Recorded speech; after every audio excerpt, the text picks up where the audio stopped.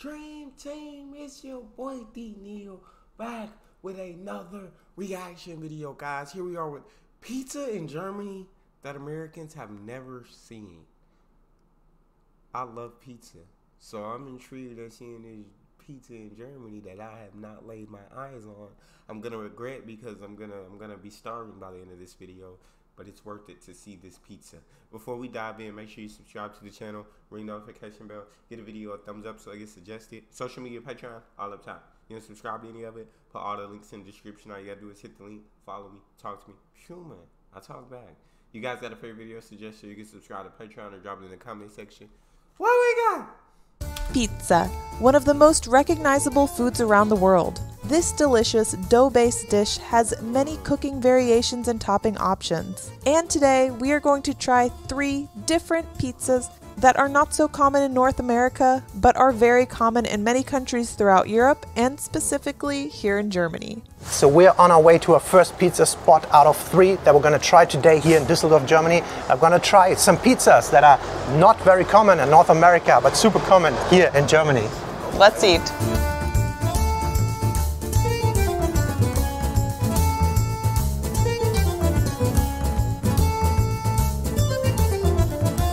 Alright, so we came to this spot called L'Osteria, and it's this Germany-wide chain. I don't know, maybe even more than Germany. So it's a chain, but it's known for having decent pizza. This one looks amazing. It's freaking huge, and the first pizza we're trying is tuna pizza, which is so normal. We have it everywhere growing up. It's everywhere in Germany. It's also very normal in Italy, this being Italian-style pizza. It normally comes in 2 versions. There's just the tuna version, and then very common too is tuna with onions. They go very well together. This one, as you can see, is tuna with some red onions on it. No, y'all aren't gonna convince me that this pizza is good. Y'all are not about to convince me that the toppings of pizza and onions are a good combination. I hate both of them so much. I'd never put tuna on a pizza. Some people like onions in their pizza. But no, I never put onions. No, I'll just say personally, it's not for me. I can see a lot of other people liking it, but me, no. Very well together. This one, as you can see, is tuna with some red onions on it. And tuna pizza has always been and will always be one of my favorite pizzas in general. This one is huge. It's like as big as a car wheel. As you can see, it kind of flops over the plate on every side. It makes it very hard to cut. There we go. That's a good sized slice. Check it out. So it's huge in diameter, but it's very thin, which is, in my opinion, a good thing. Very Italian style. The crust feels nice. It's very fluffy. It's a little bit of flour on it, and the tuna, most of it is a little bit more in the central area. Very floppy slice here.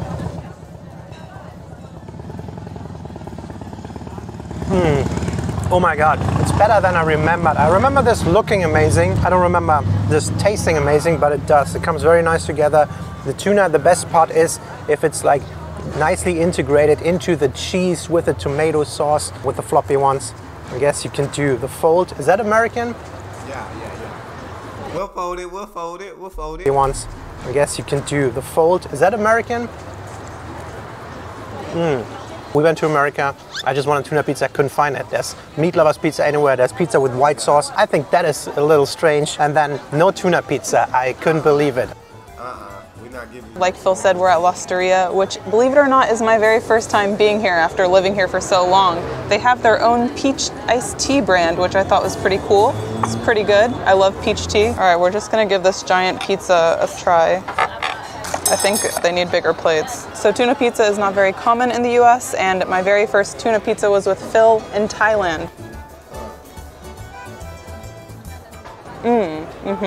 I love it. Ever since we had it, this is one of my go-to orders, this or mushroom. And it reminds me a little bit of when I was a kid and I might put mac and cheese and tuna fish together. It's really good. I love the onions. Sometimes it's regular. Deanna, you put mac and cheese and tuna?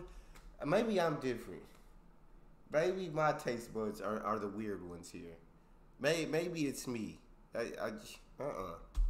And I might put mac and cheese and tuna fish together. It's really good. I love the onions. Sometimes it's regular onions, sometimes it's red onions. I prefer it with onions too, and without flies.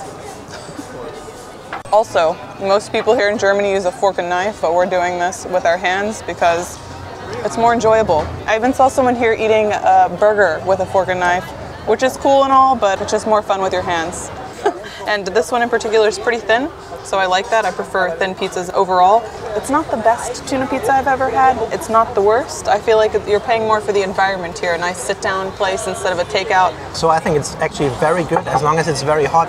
The downside with it being so thin is that it cools down pretty quickly. It's just like 10 minutes old and I think it's already almost cold now. That's the downside, so you gotta eat fast. That's just an excuse. Right, last piece, so I think this one was 14.50, so it's a little bit more on the more expensive side for Germany. They finished that? That was a big piece. I thought they made me eat like a couple slices a piece. Okay. I think this one was 14.50, so it's a little bit more on the more expensive side for Germany, but it's big and we just shared this for lunch. It's definitely good for 2 people. If you would eat this alone, you'll be very, very stuffed, but it's possible.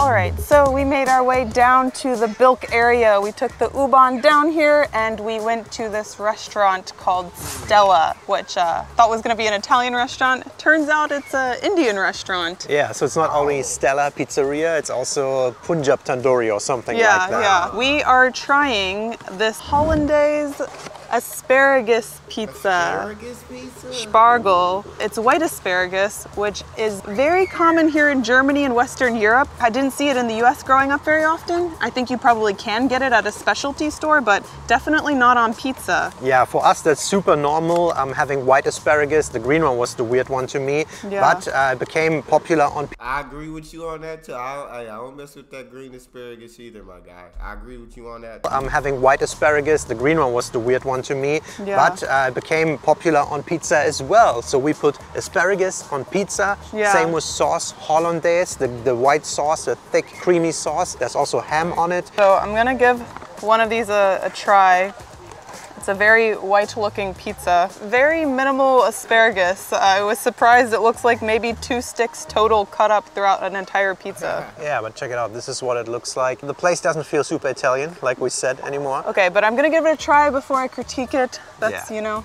Let's check it. Make sure you get an asparagus piece in there.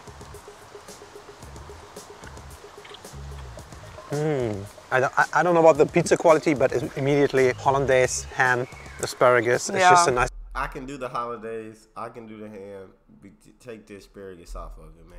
I don't know about the pizza quality, but it's immediately Hollandaise, ham, asparagus. It's just a nice combination.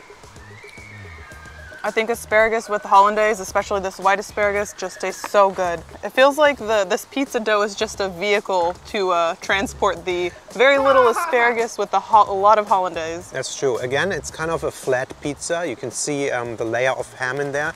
I think what they might have did a little mistake there by putting the ham too low and then putting the cheese on top in the end, which is kind of a rookie mistake when it comes to pizza. It always goes tomato sauce, cheese, and then the toppings. That's why they're called toppings. It's not as thin as the first one, still a thin pizza though. I think for me the dough is a little lacking. The dough there's something missing to it. Yeah, it's a little bit of this... it's denser. I don't know, maybe it's an oven problem. It doesn't rise as much. There's not as much of a crust either. And this is the type of crust. That would be a dough problem with yeast. Yeah. I don't know, I still think it tastes good. Like, I think I'm just a little biased for Hollandaise. Even though I should not be eating it as much as I love it, it just tastes so good.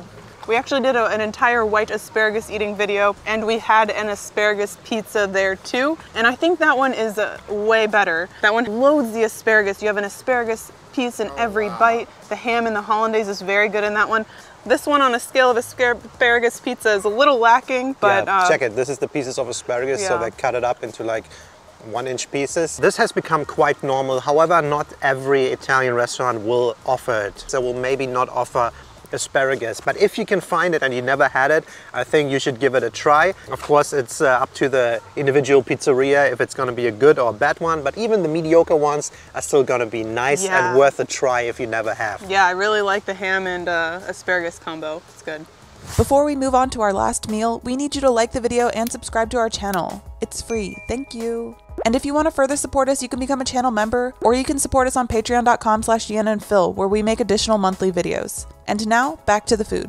All right, so we're out again to pick up our third and final pizza of the day. It's a full day of pizza eating. An excuse to eat pizza. I'm not complaining, but I'm pretty full. Anyway, this is gonna be a one that I didn't know as a kid existed either. It made its way into Germany later, and it's everywhere right now. It's not Italian, but it became very popular, and it can be quite good as well. Let's try it. I've never had this one before. Please let it have good toppings. Please, Lord. Please.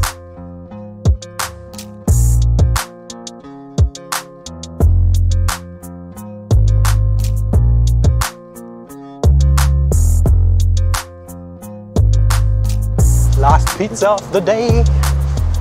All right, so we made it home with our third and final pizza. Check it out, it's definitely a little smaller, or normal size, like the first one was huge. It's from a place called Seit Döner, and it's usually a döner place. And you hear me talk about döner all the time. And one thing that is becoming more and more popular, or has been popular for 10 or 15 years, is a döner pizza, which is actually...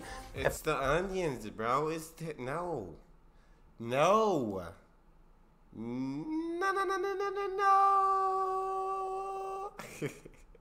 10 or 15 years is a döner pizza, which is actually a pizza with döner meat on it. And then again, you can choose onions or whatever. And it's usually döner places or Turkish places that offer these.